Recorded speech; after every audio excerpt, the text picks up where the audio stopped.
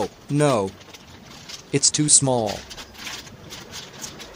I should have paid attention to the dimension at Lazada. No matter. What's really important is the 4-pin connection. It connects to the motherboard for speed control.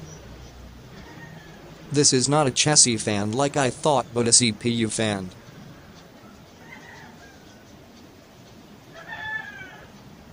It has 4 wire connections to vary the speed.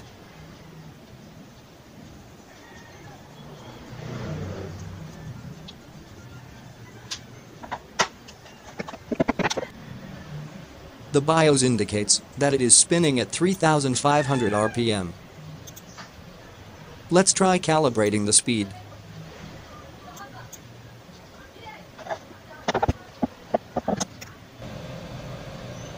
No speed changes can be seen there.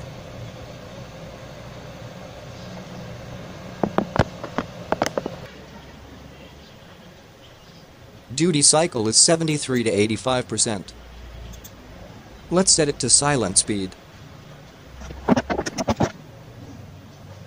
Still at max speed.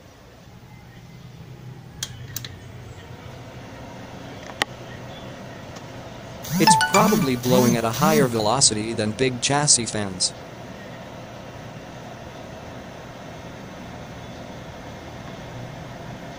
Despite its small size, the screw holes align well to the chassis fan grille.